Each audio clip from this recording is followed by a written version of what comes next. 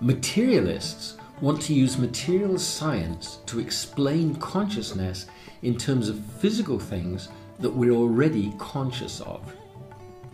This approach is illogical and invalid. Physical science already depends on consciousness. Nobel physicist Eugene Wigner pointed out that consciousness is the absolute context of science.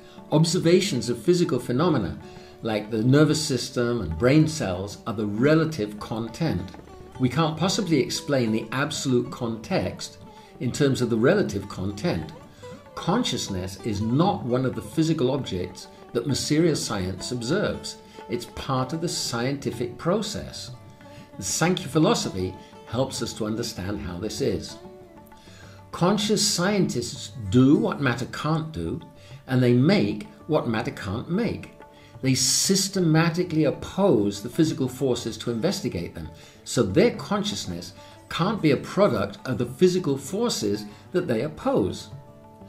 Objective material science looks at outside objects, so it can't look at its own essential aspects, including the conscious subject who does science.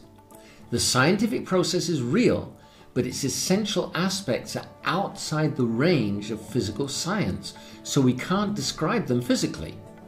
Since we can't describe them physically, we can't explain them physically either.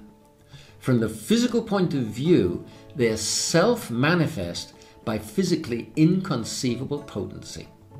The most obvious aspects of the material scientific process are our conscious faculties. That's purposeful activity, sense perception, and mental process. First of all, purposeful activity. We can't describe purposeful activity physically because it opposes the physical laws and does what the physical laws can't achieve by themselves. Purposeful activity can't have a physical cause. To deny its independent reality is more purposeful activity. So purposeful activity is self-evident even in the attempt to deny its reality. Purposeful activity is a self-validating entity. That's Srila Jiva Goswami's definition of tattva, or essential reality. Now, sense perception is the means by which we perceive objects, but we can't directly perceive perception itself. For example, we see physical objects, but we can't see vision because it has no physical properties. The same is true of the other senses. Sense perception is self-evident even in the attempt to deny it. To deny the truth of what I'm saying, you have to perceive what I'm saying and assume that I will perceive what you say in response. Sense perception is also self-validating. Mental process, thinking, feeling, willing, also has no material qualities. And whatever we understand about the mind is simply more mental process. Mental process is self-evident even in the attempt to deny its reality. To say mind doesn't exist really means I think that mind doesn't really exist. Mental process is also self-validating. So the conscious faculties, purposeful activity, sense perception, and mental process are real, self-evident, and self-validating. We can't describe them physically, so there's no logical way to explain them physically, or showing that they have a physical cause. From the physical or the objective point of view, they are inexplicably self-manifest by physically inconceivable potency. The reality that the conscious faculties actually exist is universal, inconceivable potency.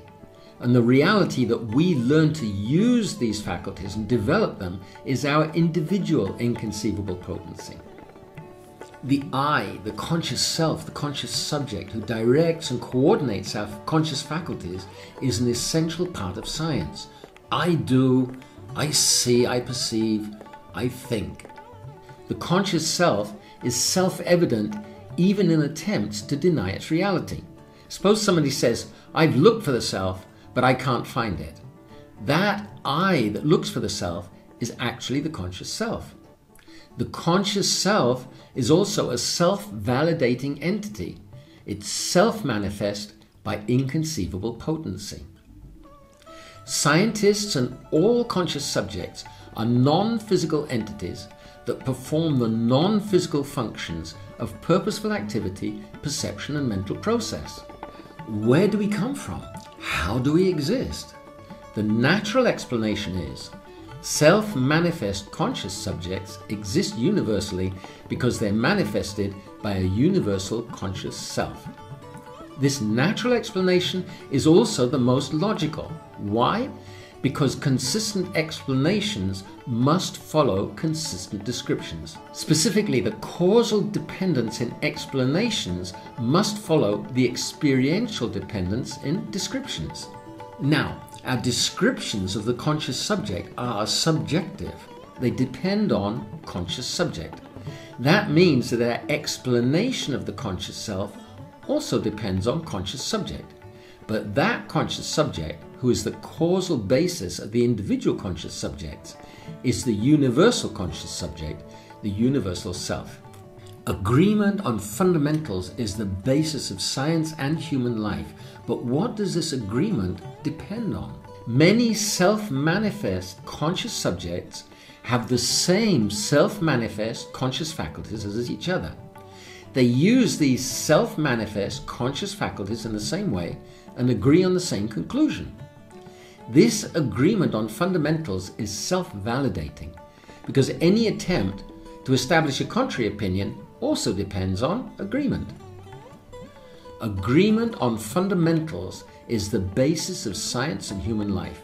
We can't describe it or explain it physically. It's self-manifest by the interaction of individual inconceivable potency with universal inconceivable potency. In other words, it appears when the individual conscious subjects cooperate with the universal conscious subject. The false materialistic conception is destroying human intelligence and human culture. The real basis of science and of life is the cooperation between the individual conscious self and the universal conscious self. The Vedic wisdom tradition helps us to understand this and realize it and make it the basis for conscious living and full well-being. This is the purpose, the first purpose of Srila Prabhupada's ISKCON.